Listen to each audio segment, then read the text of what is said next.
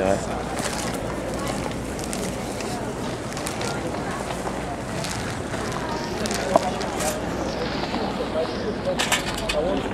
It's a small camera, really, isn't it? It's good. Yeah, it's good to see you anyway. Hi folks, we're in Manchester today, sharing the gospel and about to preach today, so pray that God will bless us and be with us.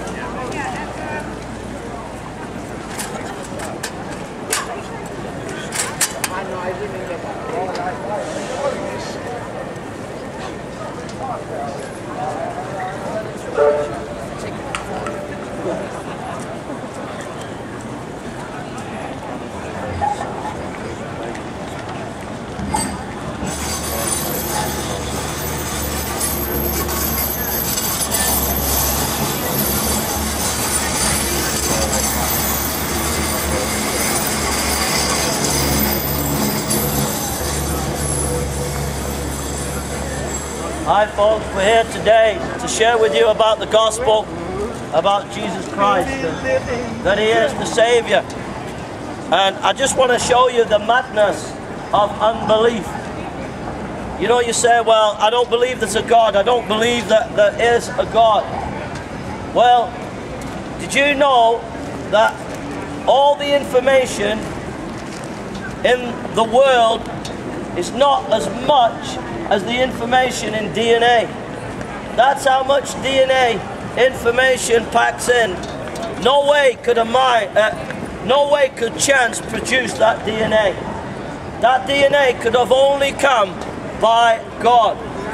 It could have only come by a mind. The madness of unbelief. If I was to put a load of sticks on the floor, how much chance would that write something? If I threw sticks on the floor, would it write anything? No. That is unbelief. But a mind wrote the DNA. A mind produced the DNA. And that mind is God. And God is a holy God. It says, holy, holy, holy, Lord God Almighty, who was and is to come. God is a holy God. He's a holy God. And because He's a holy God, He has given us the 10 Commandments. Don't lie. Have you ever lied? Have you ever lied? Don't steal. Have you ever stolen? Don't commit adultery. Have you ever committed adultery? Not today. Don't curse the name of God. Have you ever cursed the name of God? We've all made mistakes. And that's why we become guilty. It says, all fall short of the glory of God. You got any questions, sir? All fall short of the glory of God. Well, God didn't leave it there. God didn't just say, I'll condemn everybody. He had a plan, and that plan was to save people. And He came in Jesus Christ. And it was prophesied that He would be arrested. It was prophesied that He would be taken. It was prophesied that He would die on a cross. It was prophesied that they would crucify Him. When He went on that cross, He was dying on that cross for sinners. He hung on that cross and shed His blood. And that is the only way to be reconciled to God. That's the only way to know God. The only way to know God is by that cross. On that cross, Jesus Christ gave His life. On that cross, Jesus Christ died for your sin. He died for your sin on that cross. He says, my God, why have you forsaken me? Why have you forsaken me? Have you got a question, sir? Yeah, God bless you. Are you Muslim, sir? No. Christian, yeah. Why have you forsaken me? And He hung on that cross and He died as a Savior. And we can be reconciled to God. We can know God through that blood. That blood makes the way to heaven. That blood makes the way to God. Without that blood, we're dead. Without that blood, we have no hope. Now you might say, Jay, I'm an atheist, and I can prove that your faith is wrong. Prove it. If you're an atheist, come and prove it. I can silence you within 1 minute if you're an atheist. Come and prove it. If you're an atheist, there is no God. DNA has information in it. Only information comes via a mind. Mind produces information. And in the DNA, there is more information in the DNA than the whole world. That's how much information is in the DNA. It's packed full of information. Who put it there? Who put that information there? It demands an intelligence. An intelligence put the information in the DNA. You could put all the information of the world on a pinhead. That's how much information is in the DNA. That's how powerful it is. We cannot say that we're here by chance. We cannot say we're here by chance. Have you got a question, sir? Do you believe in evolution? Yes. Give me some evidence for evolution. Huh? We've seen the African Okay. origin of life. So is that your evidence for evolution? I'll give you some evidence against it. You can give me some for it. Dinosaur fossils. Okay, dinosaur fossils. What is evolution? What is it? Yeah. Random mutation. Random mutation and natural selection.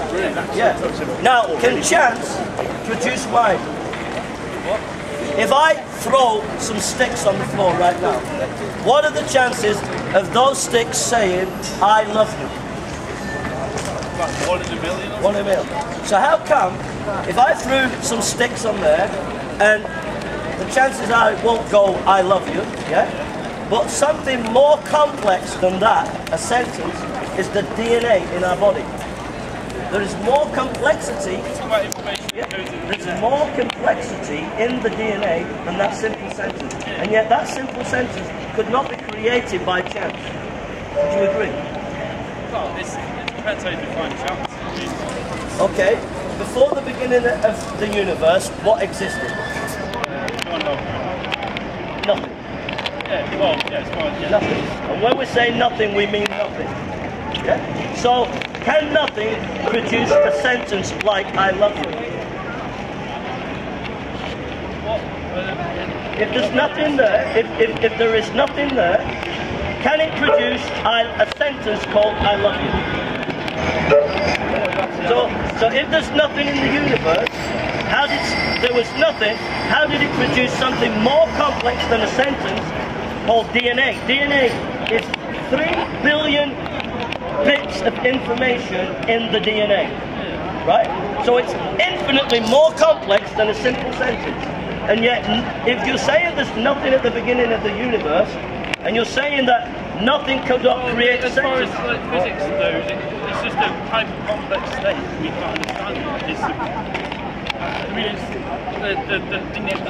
The latest data suggests that it was not nothing per se, but like a quantum mechanics string theory, kind of like, kind of chaotic state with I don't know how many dimensions. Who's Valensian?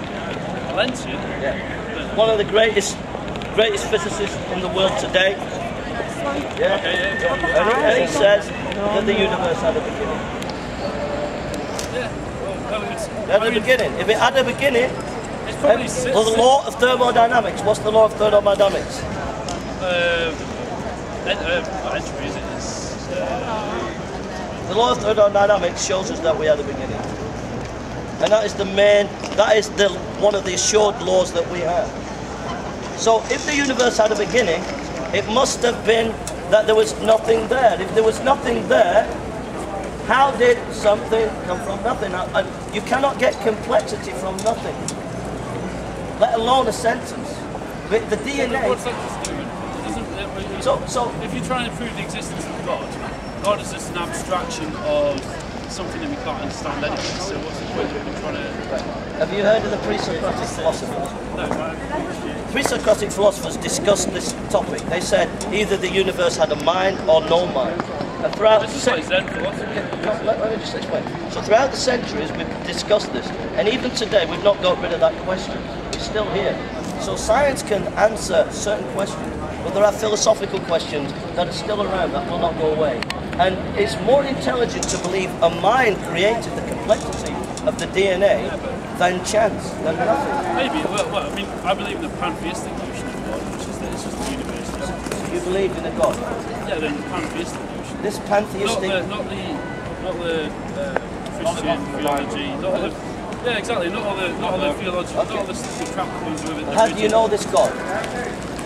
Just from my life experience, people in my life, experiences, and seeing the sky at night.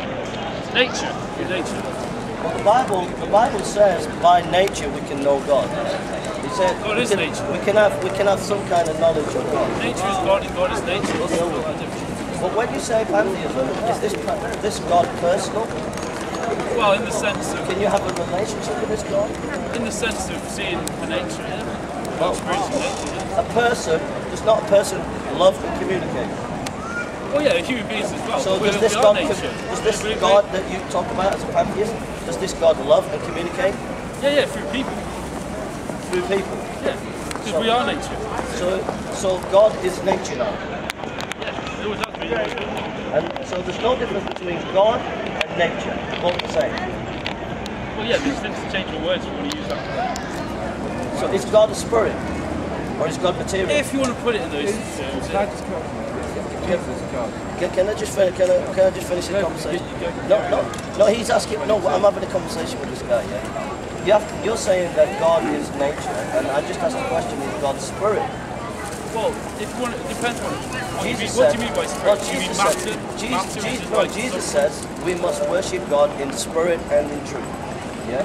So there's a differentiation between God and nature. On the Jesus point, like he was a great philosopher and a great man, but do I believe he's supernatural? No, and I've read the Gnostics and all the rest of it. I know how kind of there's the Nag Hammadi, which is the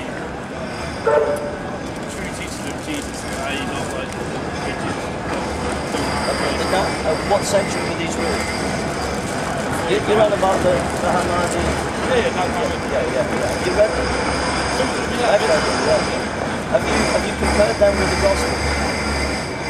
No, I'm not trying. Well, if you read these Gnostic Gospels, which I've read, I've got a list of them here if you want to listen to them. If you read them and compare them to the four Gospels, they don't mention very little, very little, if not anything, about Jerusalem. If you read the four Gospels, they mention in detail all the places in Jerusalem. The four Gospels were in the first century, and the Gnostic Gospels the second. Can I just make one point? We found manuscripts in Egypt, an ancient rubbish dump, and the Gnostic Gospels are written in small handwriting, I think it is. It's one of the I can't remember exactly, but they're written in a newspaper style of that time. And the four Gospels are written in a style that was seen as authoritative to be read authoritatively. Yeah? So I guess that's the problem with religion. And it's like the ultimate kind of like almost patriarchy, because there's got this father figure and everyone else has to follow everything he does and everything he commands. I say all religions. Christianity, Islam, there's every single one of them. But this control matrix to be something. Okay, you said you're a pantheist. Yeah. Jesus came down and Which is good because I can make up what's happening. I don't have to listen to your men and but how do you know you're not going to do it? Yeah, sure. If He doesn't want to be bound. No, you see, philosopher I quite like to it's the whole thing of reinvention, and accepting yourself. Because I guess it's kind of it's also about rebuilding yourself constantly and accepting. Okay. You like Friedrich Nietzsche? Friedrich Nietzsche said that Christianity is for weakness, and not to show any kind of gooey-like emotion or love. Yeah, I mean, I do agree. But at the end of his time, time, he contradicted his philosophy. Not just mental, but he contradicted it. You know how he contradicted it? He saw a horse, and the horse was being beaten. And he went and hugged the horse, which was a direct attack that he gave to Christianity. He contradicted himself. He said, don't show love, don't be gooey like these Christians, they're weak. And then when he saw a horse, not what he was saying, he was attacking Christianity for homing in on love. And then he goes and hugs this horse because he felt, so there was a contradiction there. I'm not like thinking this is a great example, but I just like the aspect of his philosophy, which is he just has to accept that all life is what it is. You've got one life, it's the like eternal return, you don't know the eternal return. So there is no eternal return recurrence, but there is views that go in. And that's one of the problems I have with most religions is Quick, go to the gym. Where do you have to go?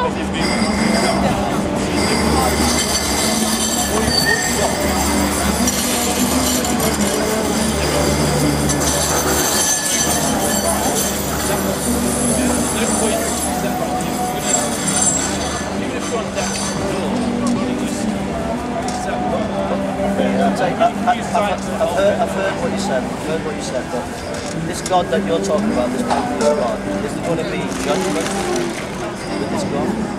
Let me just finish. Let me just finish with this. Let me just finish with this guy. Let me just finish with this guy. Is there going to be a judgment with this God? No, be intellectually honest. You were saying that. You were saying that. Be honest. You said that. Yeah, but you said that we don't have to worry about futures concentrating on that. And all I'm saying is your God a God of judgment or not? Is he going to judge?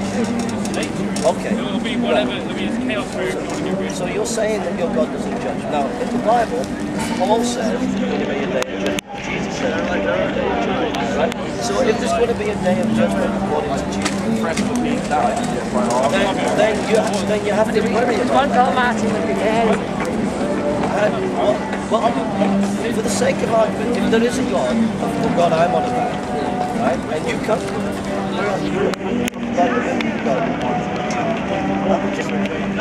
we'll come back to you in a second. You can have a discussion with me in a second. But if there is a day of judgment, just for the argument's sake, how are you going to stand on that day of judgment? Pretty well. And would you go to heaven? What? Have you ever lied? Have you ever done anything? So when God judges you, how do you know you're going to stand? How do you know? Well, my view is that Jesus took my judgment, and He's the righteousness of God, and He died on my behalf. And if I believe on Him, I'm forgiven. So I have to live a good life, but I'm not basing it on my life. Basing it on Jesus Christ and my life. He gave His life for us. So back to that. I'm talking to this guy. We can talk to you in a second. No, we can have a dialogue, but I just want to talk to this guy. Yeah? No, I'm not trying to catch you. No, we'll talk to him. I'll talk to him. I'll talk to him. I promise you. In 1 minute, Jesus Christ died on that cross for our sin. Now, there's evidence for that. There's no evidence for your position. God is not going to judge. He's not going to judge. People judge each other. That's all I'm saying. Right, you can come in.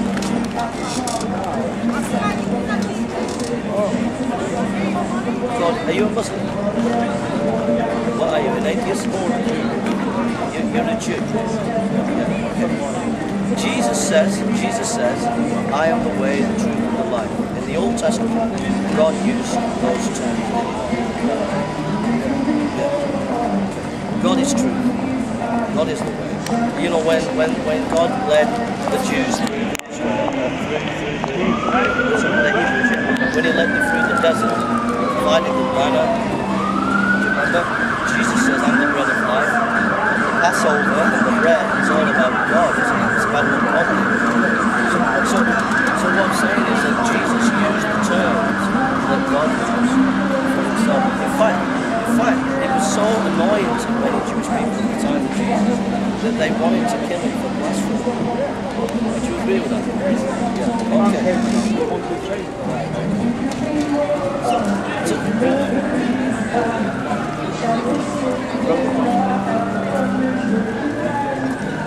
Who deviated? John, who was John? No, who was John? Are you on about John the prophet or John the apostle? It's John the apostle. Okay. So who was this John, Apostle John? What you're saying he changed his teaching. He was an eyewitness to his teaching.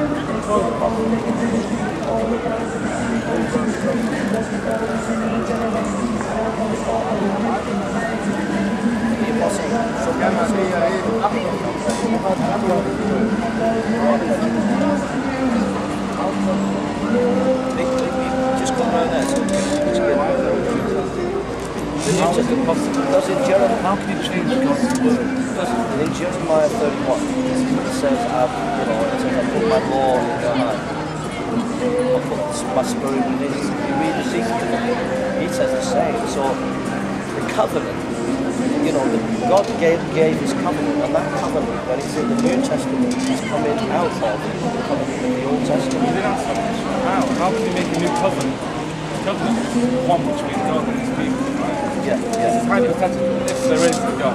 But when we say new covenant, it's not a completely new thing. It was in the Old Testament. Yeah, if you've taken it, you've deviated from the Old Testament and made a New Testament. How is that possible? How can Jesus come down and say, I am God and I atone for your sin? What was the Old Testament for? It was a set of laws for certain people to abide by. Right, Isaiah 53. Do you know Isaiah 53? I'll get it for you. I'll get it. Are you from? Jesus came down and he said, I will bring war and not peace. Is that Isaiah 53? I bring peace onto earth. No, you made He it. didn't bring peace. For thousands of years of bloodshed. You made a good question, sir. It's a good question.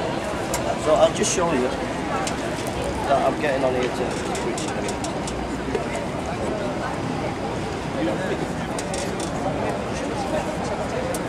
He was asking about how can there be a new covenant, but I was saying that when we say new, it's coming out of the old. In other words, the Old Testament is prophesying and foretelling something that would going to happen. Yeah, most of it's symbolic, but it's still changed. Okay. This New Testament. So you're from a Jewish background, yeah? Okay. As a Jewish person, how do you explain this? The prophet Isaiah. He is despised and rejected man of sorrows and acquainted with grief, and we hid as it were our faces from him. He was despised and we esteemed him not. Surely he has borne our griefs and carried our sorrows, yet we did esteem him stricken, smitten of God and afflicted. But he was wounded for our transgressions, he was bruised for our iniquities. The chastisement of our peace was upon him, and with his stripes we are healed. All we like sheep have gone astray, and we have hid every one of his own way, and the Lord has laid on him the iniquity of us all. How do you explain that as a Jewish person? First of all, who wrote it? Isaiah. Hello, Jim. Oh yeah. You're out there shopping. Oh, they're coming out to play today. Oh yeah. I saw Elton a few times. Yeah, I've just been on the phone to him. Oh yeah, he's always asking. Yeah. He said he saw you recently. Yeah. I've only just arrived about half an hour ago. And Jason interviewed me. He wanted, Yeah. And it says exactly what it says. and they wanted me to hold this camera for a while. So they wanted me to hold this camera. Oh, sorry. Oh no, it's okay. Hiya, June. Yeah. You're alright, sis? Nice to see you, love. You're alright. I'm alright. You're all right. You're cold, aren't you? June, you know Isaiah 53, where it says he was bruised for our iniquities. Just that. Is that is in the Bible, and it's in the Hebrew Bible. It's there. He's saying, that's what they're waiting for, actually. He's saying, why is there a New Testament? And I'm saying, well, it's foretold. Old Testament in Word. The Old Testament. New Testament, the Old. The Old in Word. Didn't work with you. was that they kept turning from God. Yeah, but They kept turning in the end, if you look at the end of the Old Testament, they were granted You to look go at the to last Israel. chapter, and he says, you will not see me again. You will not see me again, Jerusalem, till you repent. Till you say, blessed is he who comes in the name of the Lord. I will dash you against you rebuke me, turn from me. They turn to Allah, they say, Christ the Jew. They didn't want God, they still don't want God. Jesus is not coming. If Jesus had not come, I'm telling you what, is he? He rose again. He rose again. He didn't die for our sins. Listen, Listen, you have to go through your own sins and go through your own torture on this earth. and how did you repent? How do you torture yourself? You don't. You're going to go through all the sins that you committed. You're going to go through a self-repentance. Okay, if that's true, why did they add if that is true what you're saying, He was defected from okay, the past. He was killed. but if that is true what you're saying, that we have to atone for our own sin, why in the Old Testament there was the Day of Atonement? Why do you have to be on a ladder to say all There was this? a Day of Atonement because I was preaching and he's come to talk to Well, me. you should be coming to everybody's level. Who says? Who says? Okay, if you say that. What do you believe yourself? Well, it's a tricky one. I believe that, like this Day of Atonement, we're all going to have a day when we think about the year, about all our sins, and pray to God to save us. What, say you don't? Jesus is not God. said he Jesus is? was What never do you God. say He's not the Son of God. Who says so? Do you say so? The Bible Never says you to so. say so. Who am I Show to me in say the Bible. But you're saying Jesus is God. Show us in the Bible. Who are you to say so? so? Because it says so in the Word of God. Isaiah Not in the Old Testament, it doesn't. It does. Isaiah chapter There's no 9. reference to Jesus in the Old Testament. Isaiah There's chapter no 9. reference to Jesus. Yeah. Is it? Isaiah chapter 9. Talking about in the 5 books, the original Old Testament. Not, You're not reading right. I'm telling you. He said the love These are we facts. will lose. Why Yeah. the Jews He love said the Jesus isn't Messiah? mentioned that he's The not Jews God. know Messiah will Okay. come one day. Jesus is not the Messiah. You said though. Jesus You isn't don't know God. who Let me show you. Jesus isn't God in the Old Testament. you said. Okay, who's this? It's the Messiah. I'm talking about the 5 books of Moses. Isaiah 9. I'm talking about the original. you're talking The 5 knowledge. books of Moses. Let me finish. Isaiah chapter 9. Yeah? For unto us a child is born, unto us a son is given, and the government shall be upon his shoulders, and his name shall be called Wonderful Counselor, the Mighty God, the Everlasting Father, the Prince of Peace. Let's talk about the Messiah. It's Jesus. How can we know? Because the scriptures say, the Old Testament. The Old Testament says we'll never know until he comes. He came. It was supposed to be Elijah the prophet. It was supposed to be Zimri. Okay. John the Baptist. Was John the Baptist a prophet? I don't believe John the Baptist was not a prophet. it. He was not a prophet. No. Well, in his time, he was accepted as a prophet. He got his head cut off. By who? Not by the Jews. He was. No, he was. He was accepted by the Jews as a prophet. No, he wasn't. He was. Read it. He's even mentioned in Josephus. Read Josephus. Josephus mentioned. Josephus actually wrote accurately. Yeah, well, he says, this guy says, Josephus wrote accurately. Well, he mentions John the Baptist. Not being a prophet. Oh, he does. He does. Who? Josephus? Yes. They said that yeah, John the Baptist. Yeah, he was respected Anyway, as do a you know the prophet. end of the story is? Whether you believe in God or whether you join the ministers or not, that it's true. He still loves you. He gave his Still life. loves you. He gave his life. I wonder. It's lovely to talk to you. Nice to talk to you. Take care, mate. Thanks for talking. See you soon. Take care. God bless you. All right. Good to see you. Just coming back to All right. you well. Yeah. Yes. Right. Thank you. Good to see All right. you. Thanks a lot. I lost it for a couple of minutes, but I got it Oh, back. it was me. I didn't realise he was. Oh, that was before then. Oh, sorry. All right, Yeah. I got. You are washed in the blood of the Lamb. You are saved, born again. You are clean in the blood of the Lamb. You are washed in the blood of the Lamb. Peace with God. Peace with God. Hope with God. God bless you, sir. God bless you. God bless you. Peace with God. Peace with the living God. To know God and be at peace with God. Oh, to be at peace with God. To be at peace with him through the blood. The blood was shed. The blood was shed. as a sacrifice for you. The blood was shed as a sacrifice for you. That's why he died. That's why he shed his blood. He died for you on that cross. He gave his life for you on that cross. He shed his blood for you on that cross. The blood was shed for you. The Lamb of God. You got a question, sir? The Lamb of God was shed for you. Press that to stop it, yeah. Yeah, we're recording now, is it? Yeah. Yeah, perfect. Oh, just zooming in and out now, yeah.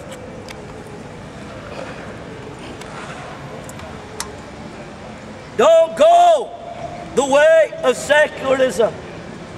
Don't go the way of drugs. Don't go the way of this world today. Remember that Christ died on that cross to save you, to bring you home. So come to the cross. Know that he died for you. Know that he shed his blood for you on that cross. Know that you can be redeemed today at the cross. My friends, realize that this world is passing away, that there is an eternity, and you'll meet God one day. Are you ready to meet God? Are you ready to meet God? Are you ready to meet your Creator? Are you ready to meet your Lord today? Don't come under the wrath of God. Don't come under the judgment of God, but come under the blood of Jesus, the blood of the Lord. Know that he shed his blood for you. Know that he gave his life on that cross. God demonstrates his own love to us, that while we were yet sinners, Christ died for us. Secularism is doomed. Secularism is doomed. It is doomed. It is doomed. There is no hope in secularism. There is no hope in drugs. There is no hope in getting drunk and bladdered. There is no hope in hatred. Secularism is going nowhere. The only hope is to come back to the Bible. Come back to the Word of God. Come back to the cross, where Christ died on that cross to save you. There he hung on that cross. When I survey the wondrous cross on which the Prince of Glory died, such love, such mercy, such kindness, such tenderness for us, that he would die for you and me, that he would shed his blood for you and me.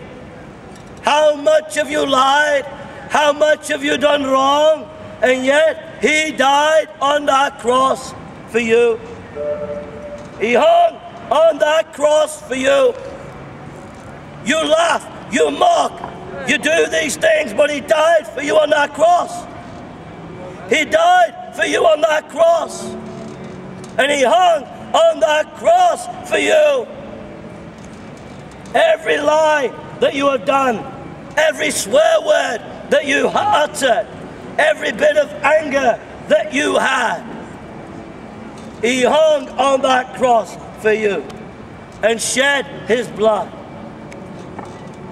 Don't come under the wrath of God. Don't come under the judgment of God. Don't come under the wrath of God. For without the blood, there is no hope. Without the blood, there is no way home. You need the blood to save you. Pull up, pull up. Don't go to hell. Don't go to hell, but pull up. Pull up from hell. Pull up from the judgment of God. Pull up from it and come to Christ. Come to him who died on the cross. Come to him who shed his blood on the cross for you. Come to him who gave his life for you. Come to him who gave his all for you. Don't enjoy lying. Don't enjoy sleeping around. Don't enjoy drugs. Don't enjoy getting drunk at the weekend. they will take you to hell. They will take you to hell. But Christ died for your hell. Christ died on your behalf. Christ died in your place. He died in your place and shed his blood in your place. He took your position instead of God's wrath coming down upon you. It came down upon him. Instead of God punishing you for the things that you have done wrong, he was punished on your behalf. He died on your behalf for you. He died to rescue you from the judgment to come. He died to save you from the wrath of God. So come to him and find forgiveness and peace and mercy. Amen. Amen. I'll read you Romans chapter 1.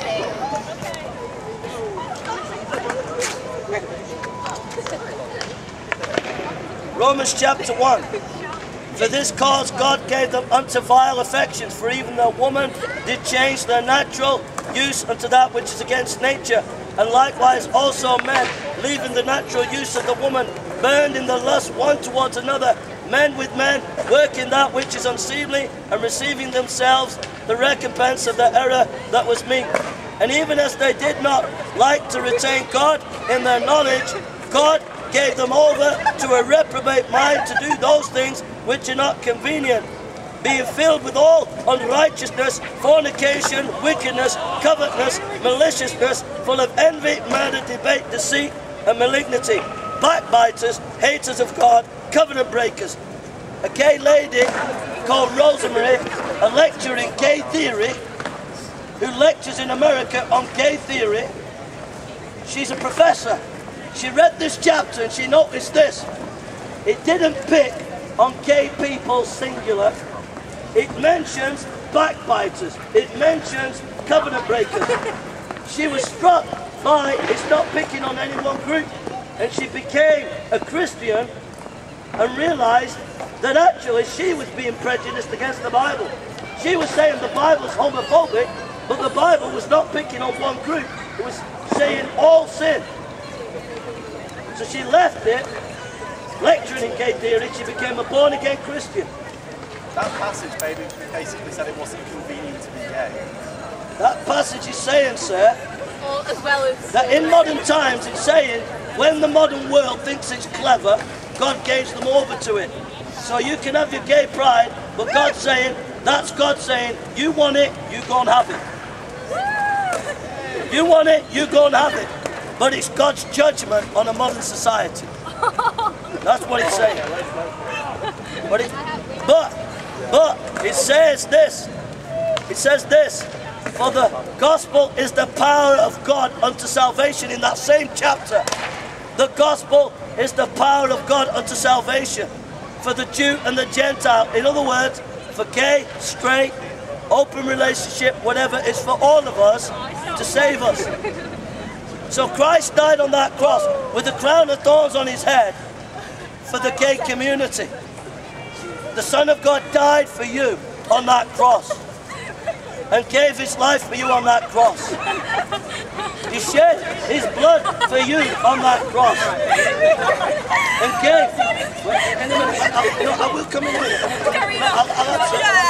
He died on that cross for the gay community.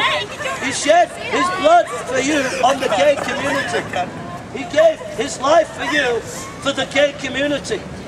He gave his all. He took the wrath for the gay community. He took the punishment for the gay community. That's why he died on a cross. He shed his blood for the gay community. Have you ever lied? Yeah. He died on a cross for your lives. I don't really care. I'm not Christian. There is a heaven and a hell. People say that actually wanted because therefore God is infallible. Say that again, say that again. People say that Jesus the Lord, they are infallible. Jesus is infallible. Infallible. Yeah. Right. So by that law, right, Christ never ever wanted someone to pray for him on behalf of the whole Christian community, well, any sort of faith. No. You need to be a bit more coherent when you say that. You're saying Jesus is unfathomable. Yeah. Yeah. And then you're saying that. Yeah, but by this Jesus, is your argument. no. By Jesus being that, right? Unfathomable. Yeah. Yeah. Okay. That you preaching for him, you pledging your life to pray for such a man. Therefore, you're contradicting yourself in so many ways. All right. Have you ever heard of Van Til, Cornelius Van Til? No, I have not. He's a theologian, and he talks about the analogy of language. And there's a debate in theology and philosophy called the analogy of language. Language only describes part of God, can't describe all of God. Yeah. But you even have that problem in science or philosophy or reality. Language only describes part of reality, not all of reality. So you'd have the same problem, not just with Christianity, but with your own view of reality. That is true. That is true. So, but the point is, for us, we believe that God is a covenant God, and so He helps us to understand reality through language. Language helps us by God being relational. God being relational helps us to have language that is relational to the world and to each other. But everybody has their. I understand. I perfectly understand that you have your own. So the simple point. I'm talking about philosophy of language. The simple point is this: that we have a language. It's called the Bible. The Bible tells us to go out into all the world and preach the gospel. It tells us the wrath of God is coming upon everybody. It tells us that Jesus was punished on a cross for our sin. God so loved the world that He gave His only begotten Son, that whoever believes in Him shall not perish, but have everlasting life. God also had many other sons. Yeah, the language is there for you to know, if you want to, that Christ died for you. I understand that. And you have to repent and believe. I have been christened. I was christened. I went to a Baptist church for about a good 7 years of my life. Yeah. Okay, I understand that. I did all of the praying, I drank the blood of Christ, I ate the bread, I did all of that, right? Yeah. I did everything for that community, you know? Yeah. Every Sunday, you know, it was praying, it was Bible, it was everything like that. And I perfectly understand that you have your own views, you have perfect right and perfect morals to say what you're saying, and I perfectly respect your choices. But preaching out in the name of God, saying everything from that Bible, can also seem very offensive in a way, because it can morally upset somebody. Okay. You know, don't get me wrong, but if I was to come to you and say some extremely things from other, say, I don't know, if I was to take from Scientologists, you know, and aim a bunch of stuff at you, like from them, and I'm just saying, for instance, if you became upset or disgusted with what I was saying, that would be my fault for upsetting you. And by you doing that exact same thing to people who are like 13 to, I don't know, 20, 30 years old, you know, they are also becoming quite upset. Okay. And I'm not saying that you're a bad person for doing it, but I just rather you... Can I come back? You've said your argument. Yeah, I just want to say, I'd rather you do it in a more, like, not shouting, going at them, you know what I mean? Because it is seeming like you are aiming a lot of built-up aggression from the Bible at people. Okay, you've made your argument. Let me come back at you. Yeah, sure. Have you heard of modernism and postmodernism?